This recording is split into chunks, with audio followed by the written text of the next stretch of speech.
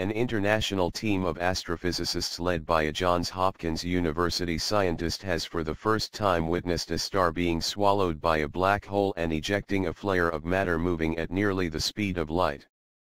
The finding, reported Thursday in the journal Science, tracks the star about the size of our Sun as it shifts from its customary path, slips into the gravitational pull of a supermassive black hole and is sucked in, said Sjoerd van Velzen, a Hubble Fellow at Johns Hopkins.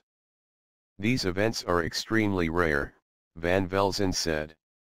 It's the first time we see everything from the stellar destruction followed by the launch of a conical outflow, also called a jet, and we watched it unfold over several months.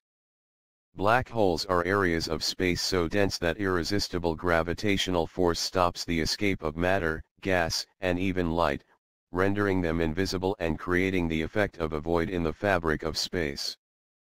Astrophysicists had predicted that when a black hole is force-fed a large amount of gas, in this case a whole star, then a fast-moving jet of plasma, elementary particles in a magnetic field, can escape from near the black hole rim, or event horizon. This study suggests this prediction was correct, the scientists said. Supermassive black holes, the largest of black holes, are believed to exist at the center of most massive galaxies. This particular one lies at the lighter end of the supermassive black hole spectrum, at only about 1 million times the mass of our Sun, but still packing the force to gobble a star. The first observation of the star being destroyed was made by a team at The Ohio State University, using an optical telescope in Hawaii. That team announced its discovery on Twitter in early December 2014.